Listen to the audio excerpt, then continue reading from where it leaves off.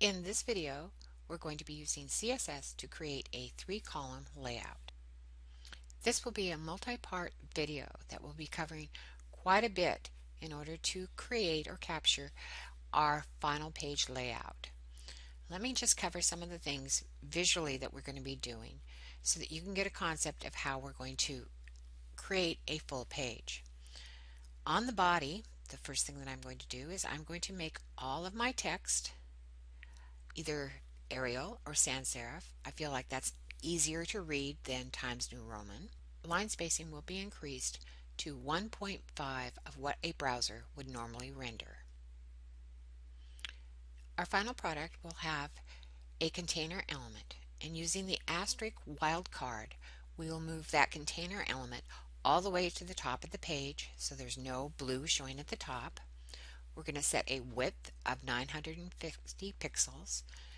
Using margins, we're going to center it within that final layout.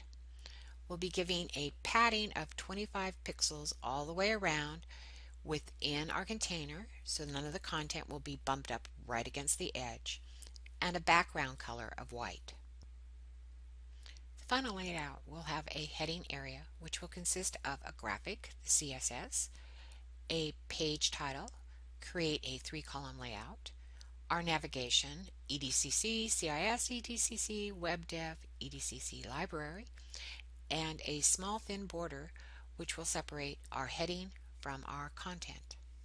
The page will have two different types of navigation. It's going to have a horizontal layout at the top and a vertical layout which will create the first of the 3 columns within our 3-column setup. The top horizontal navigation, which is a part of our header division, will have a margin at the top of it of 25 pixels. This will keep it from running into the graphic with the CSS and our page title, create a 3-column layout. There will be no padding actually assigned to the division. That padding will be added to our list items. We're going to give that whole division a background color of tan, remove the bullet items or the bullet points from the list items. We're going to work with the natural indentation of the list items by moving them to the left. We're going to give the list items a margin of 10 pixels all the way around so that it doesn't bump into the very edges of our navigation. And we're going to give padding to the right of each one of them of 35 pixels so there's some spacing between each one. The vertical navigation will be the first of our 3 columns. We're going to give that navigation a top margin of 25 pixels to move it away from our header area. Again, we're not going to add any padding to the actual navigation area. That padding will be added to the list items themselves. We're going to repeat the tan background that we have in our horizontal navigation. Again, we're going to remove bullet points from each of the navigation list items. And to make this a vertical navigation, we're going to display these block. Remember that displaying block creates a line break just as a paragraph, division, or heading would do. We're going to float each of the vertical items to the left, working with that natural indentation of list items. We're going to give each one of the list items a margin all the way around of 10 pixels to move them away from the edge of the navigation division. And we're going to add padding to the right of 35 pixels.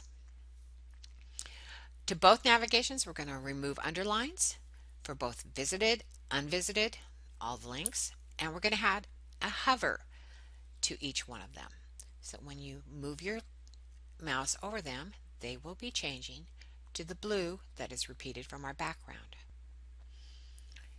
Our 3-column layout, which is the center of our page, will have our leftmost navigation, which we've already talked about, a main division, which will hold the majority of our content, and a side division, the right side.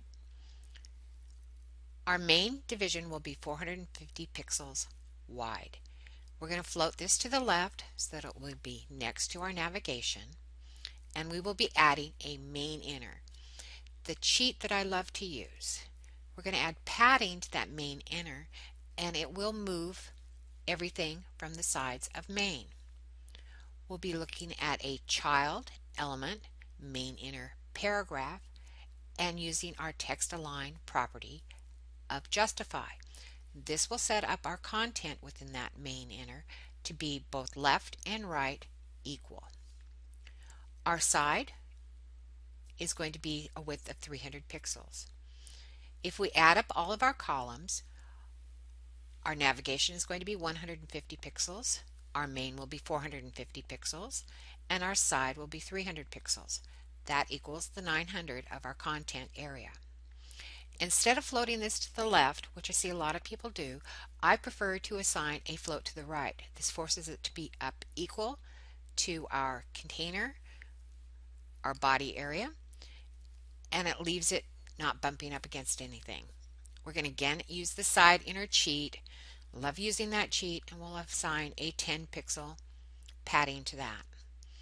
We will also be looking at the side inner child paragraph, again adding a text align property of justify, so the left edge and the right edge of our content will fill the whole inner area.